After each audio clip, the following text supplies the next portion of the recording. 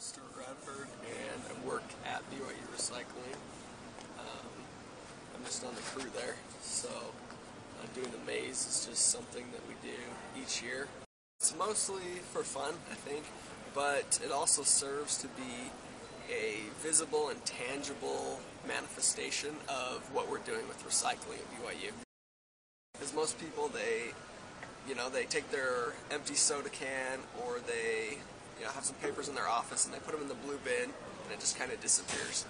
But by building this maze, people that come and see it can actually see where all that recycling goes to, what we do with it, and just how much there is and how much of a difference they can make by recycling and seeing what all these people's recycling can